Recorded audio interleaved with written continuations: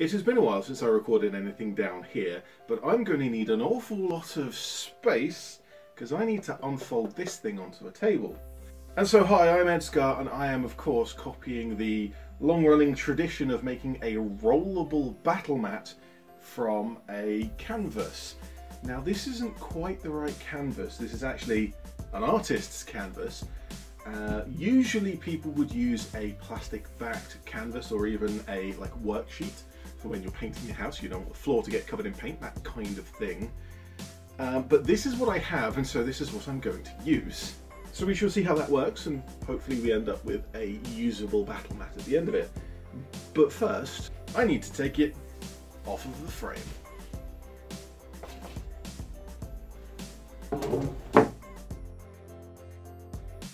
And whilst I'm doing that, I'll mention that this canvas came from Ratman, who found it for not very much at all, and has donated it for me to have a go at this project.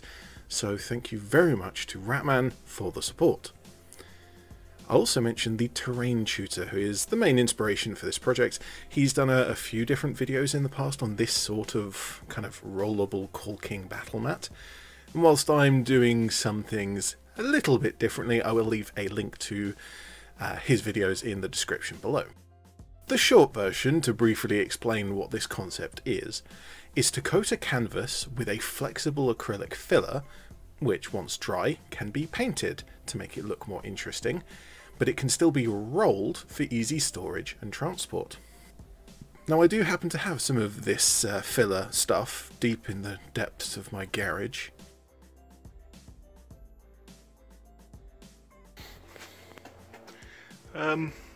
It's down there somewhere. I'm gonna need a torch. Whilst you can buy Battlemats, of course, it's often far more interesting to go through the process of making one yourself. And yes, I can hear you furiously typing about removing staples like this, but these are some pretty hefty staples, and my normal staple remover can't handle them, and my claw hammer here is just a little bit too wide to actually grab onto them. Right, so that is the rather arduous task of removing the staples. However, it has left some damage. That's not necessarily a problem because the edges will be removed. I'll spread the material out that I'm going to be dealing with at the moment all the way to the edge, and then I'll just trim it down to make a nice neat edge. So we have a frame, a surprisingly nice frame that might get used for something at some point, or it'll sit in the garage for the next 20 years. It says on the label that it is pre-primed, which I didn't think was necessary for canvas. Given my understanding at the moment, probably I want to use the back side, which has the kind of exposed cotton threading, because that'll give the caulking that I'll be using in a moment something to grab onto and actually soak into, which is of course the point. But I do have to get on and do it at some point, and so I can finally reach for my flexible decorator's filler, which I hope is the right stuff. I also have some acrylic craft paints. I have some brown and I have some black. The problem I might have is that this particular brown craft paint, as it dries, it becomes a lot less rich of a colour. We shall see how that affects it when it dries, but to get that done we actually need to get started. So I'm going to grab a knife and cut these open, and I think I'm going to put on a podcast in the background.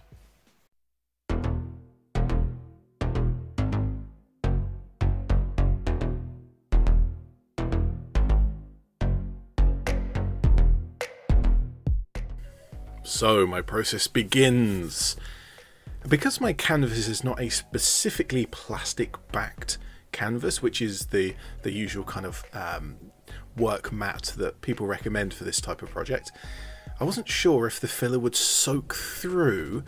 Now I suspected it wouldn't, but I didn't want to take any chances, because if it did soak through, it would fuse with my table and then I'd be in an awful lot of trouble, and I'd have to sand down all the way through the filler, refinish the table, and that would be a lot of work. So to prevent any of that mess or damage to the table, I put down some bin bags as a barrier, and I tape the bags down and then I tape the canvas down on top of that. I dumped out a tube and a third of the filler onto a paint roller thingy. Paint roller tray, apparently, and put in a little bit of craft paint. Now, I didn't want to add too much paint, as these are water-based. The overall mix will shrink slightly as the water evaporates away, and that can lead to cracking or warping. But if I add just a little bit, it's probably going to be fine.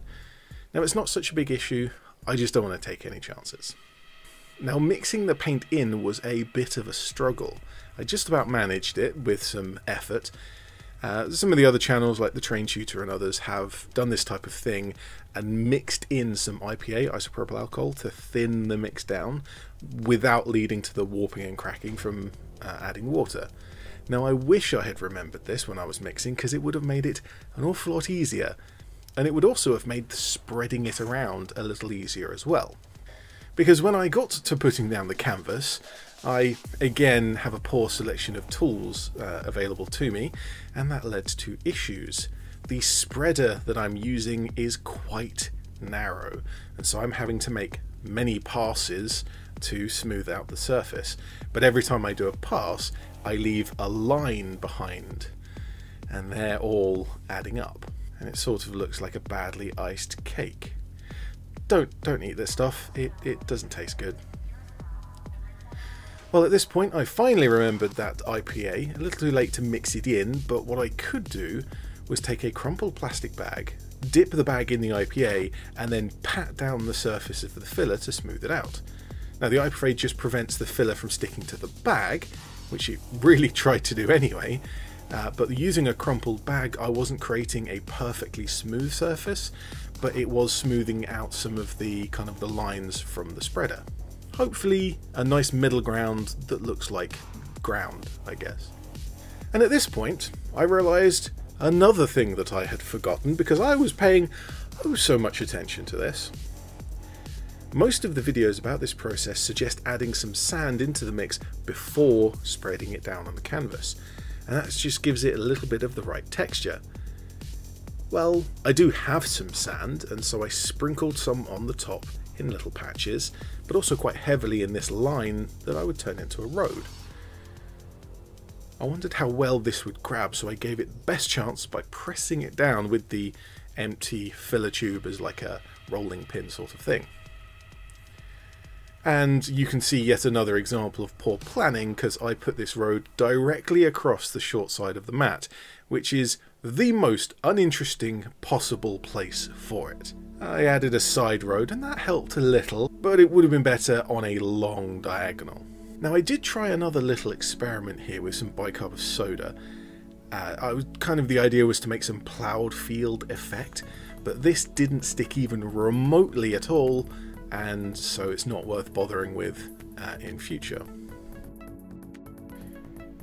Well, it's been the 24 hours, or actually it's close to 48 hours now. It's all dried up, it seems pretty flexible. One thing I've already done is I've swept off a lot of the sand. Roughly about half of the sand came away. I feel like if I was going to try this type of thing again, I would probably go for mixing the sand in, or at least a little bit of sand in, to give a bit of a uniform texture. Because one thing this suffers with is the texture on the surface. It is very uneven, very lumpy and streaky, and part of that is because I only have this very narrow, very thin spreader, and so I'm making many passes to smooth out an area. And there's a few spaces here and there where it's not exactly gone on all that smooth. There's a few gaps, but there's enough talking, because the important part of the Battlemat of this type is that it can be rolled up very easily without any damage. So the proof is in the pudding. Well, no, I guess the proof of something like this would be use over multiple months and being rolled and unrolled many times. But we can at least roll it out once and see how it goes. And yeah, there we go. One rolled up Battlemat. It's got a surprising amount of weight to it.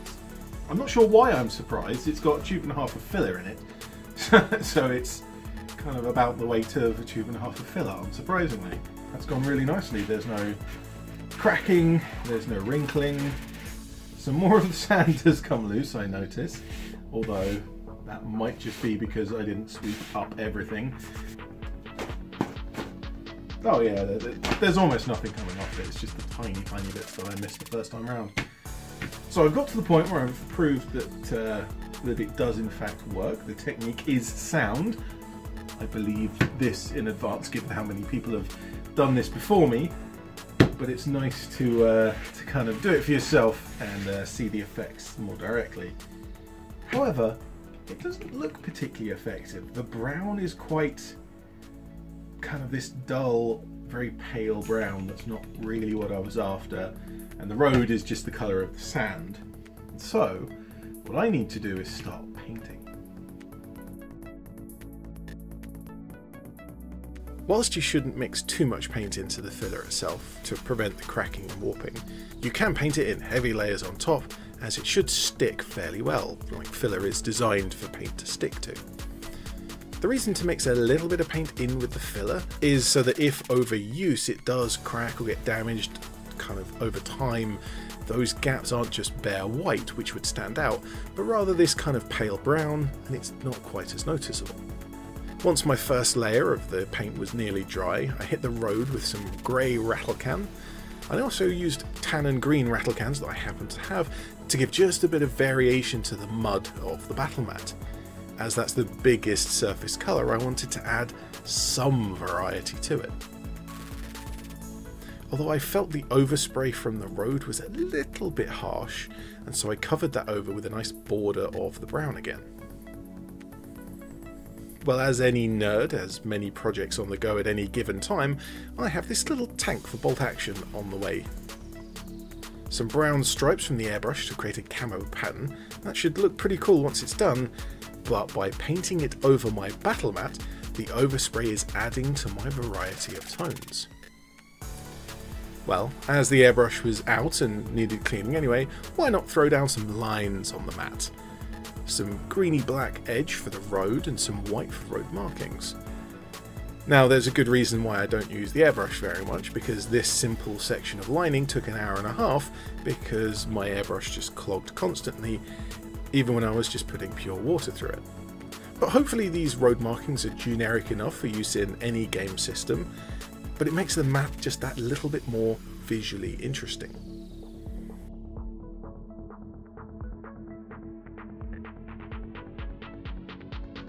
So it's had another day for all the paint to dry. I can probably deal with the edges now, because all of these kind of tatty-ratty edges, I've been keeping them on so that there's no gaps when I actually cut the edge.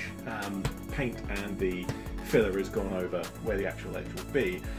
And so that naturally means that I now have to actually cut it, and I've got various cutting implements and some bushes I've been working on.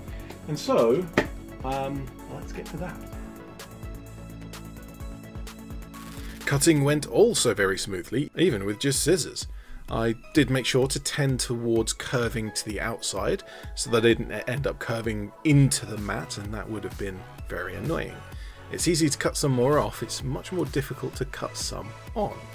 Although I did find here that even though I kept the edges on to make sure I got the filler over the whole thing, I didn't manage to get filler over the whole thing. Apparently my spreading was worse than I thought, because there's even now just a few gaps here and there where I didn't quite get filler all of the way to the edge.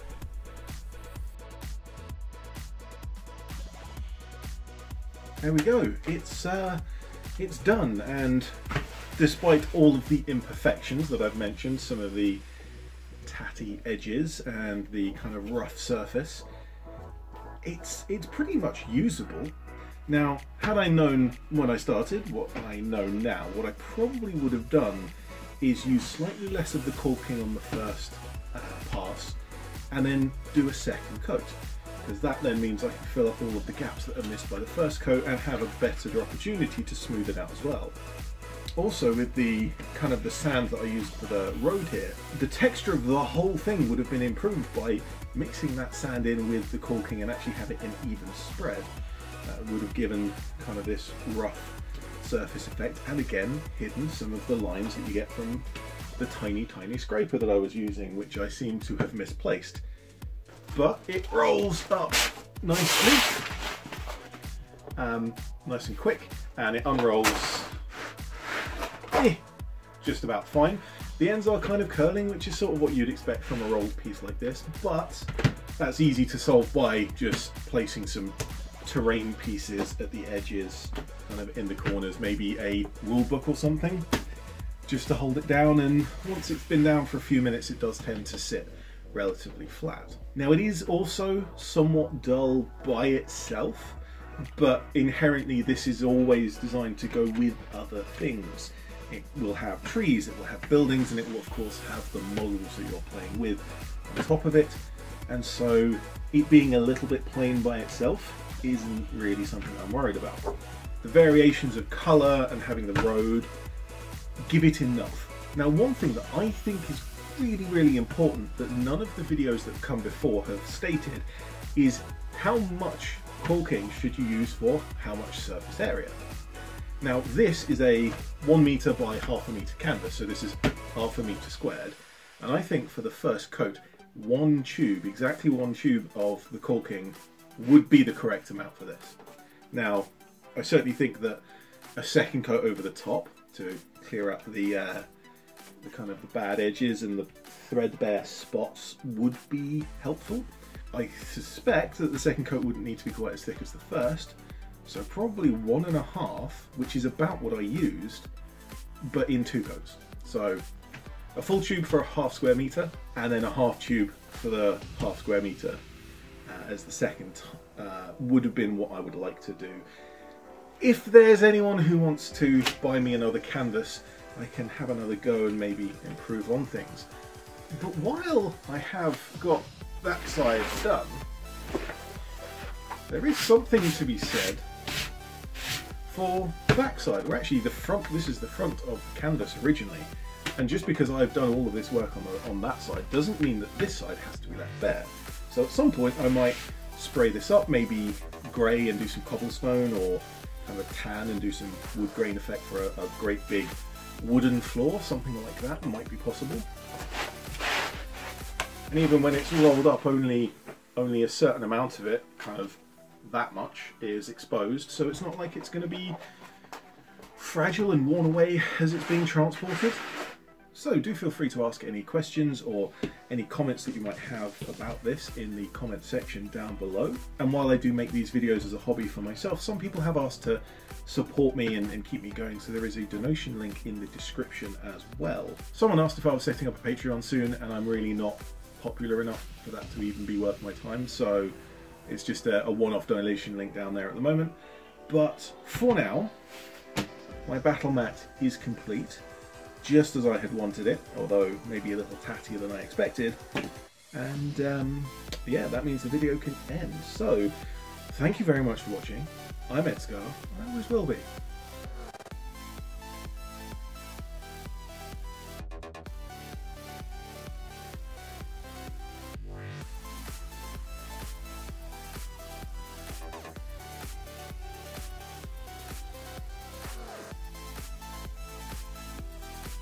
The ends are kind of curling, which is sort of what you'd expect for a rolled piece.